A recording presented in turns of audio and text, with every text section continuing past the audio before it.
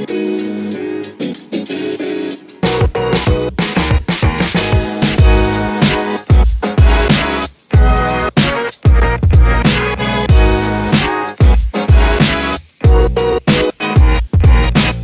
what's up, Pride Nation? We're back with another one on today. Get your popcorn ready because we got a good one. This is going to be interesting. We're going to take a deep dive and a deep look at cornerback Amani Oruwariye on today. I've definitely been waiting to do this one for a long time because I knew that Amani Oruwariye was going to be a steal and it's coming to fruition.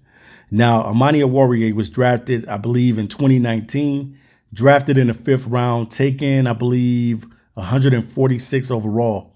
And the things that Amani Oruwariye is doing right now is the things that you would love Jeff Okudah to be doing. Now, Jeff Okudah got hurt this season and he was injured.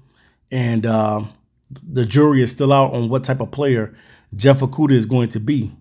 But Amani Oruwariye stepped in his shoes and really had a heck of a season this year, making a lot of plays out there. And yeah, at times getting beat too as well. It's going to happen. It's the NFL. You're not going to be able to stop every single player and everybody. Sometimes you're going to get beat and sometimes you're going to make the play. It's the NFL, man. You're not going to get every single play. But Amani Oruwariye, his growth from year 1 to year 3 has been phenomenal, man. You know, the kid has just continued to work on his game, and you love this about him, man. Amani Oruwariye putting the hard work in, and definitely I think that he deserves an extension with the team. Definitely he deserves a big payday because this dude has been lights out, and he has pretty much stepped over to be the #1 corner on the team for right now. Now, I know that Jeff Okudah will be coming back from his injury, but at the same time, right now, we got to put some respect on Amani Oruwariye's name because this dude is out there balling. You know, when you're taken in the 5th round and you feel as though that you could have been taken higher, because a lot of people said that Amani Oruwariye should have been taken in the 2nd round, and he was slated to be in the 2nd round, a 2nd round selection. But he dropped all the way to the 5th round. So that just lets you know, you never know how the NFL draft is going to go. 1 minute you can be here, and then the next minute you can be there. You just never know where you're going to get drafted at. But when you do get drafted and your name is called, when you get into the league, you make everybody know who you are. And that's what Amani Oruwariye is doing. And he's doing it with his play. You know what I'm saying? I know that, you know, there's a lot of growth and maturity that he still has to be able to tap into. But right now, what I'm looking at and what I'm seeing out on the field, I'm really happy, man. As a Detroit Lion fan, you got to be happy for what you're seeing out of Amani Oruwariye, because we talk about it all the time, and we talk about a corner needs at least 3 years to be able to be developed and to be able to grow, because the corner position is one of the toughest positions to come into the NFL and play. There's a lot of assignments that you need to know as a corner. There's a lot of things that you need, especially if you're a good corner, because you might be following people all over the field. So you're going to be required to do a lot, and you're going to have to know a lot and retain a lot. But the biggest thing is being out there to make the plays. You know, you're not going to make every single play, but when it counts, you step up in the clutch and you make those plays. And Amani Oruwariye, even though the Lions season is not the season that a lot of fans did not want to see this year, you know, being 2-11-1, but at the same time, you got to look at the bright spots and the future. The future is bright in Detroit.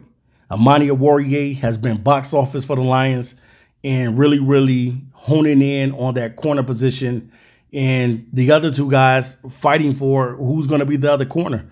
Basically, you know, the job is still Jeff Okudah's job because he's 3rd pick overall.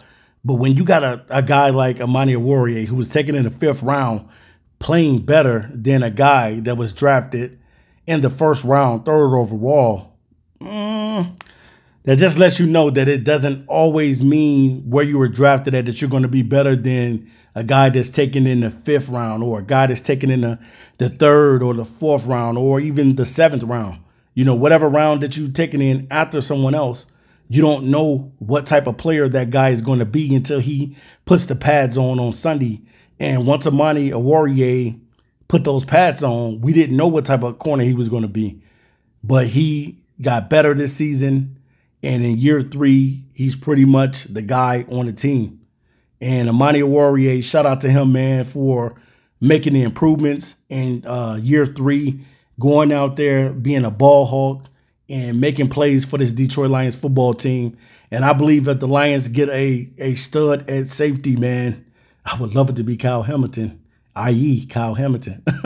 But they may not get Kyle Hamilton, though. But if they get Kyle Hamilton, I definitely think that this Lions defense will really, really take off, man. I really think that Jeff Okudah needs to have a bounce back year in year 3. He's going to have to play phenomenal. If not, his spot may end up being taken by Jerry Jacobs, who has come on and played excellent football for the Lions, or it may be taken by Iffy.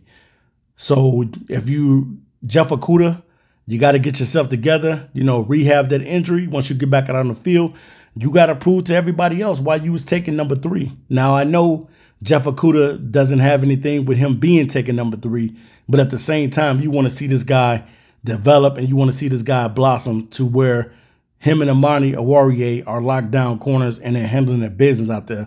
So Amani Oruwariye has been doing his thing. I love everything that he's been bringing to the table, and that's being able to play hard and go out there and make plays. And that's what you need to do at the cornerback position. You have to go out there. You got to play hard. You got to focus on your assignments and make sure you know what you're doing out there. And Amani is really, really developing and growing into a stud at corner.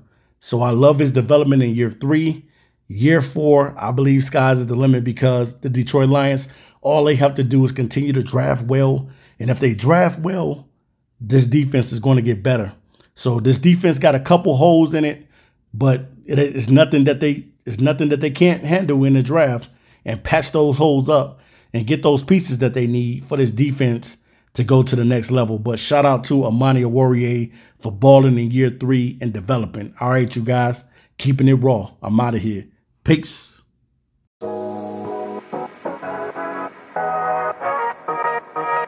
Thank you.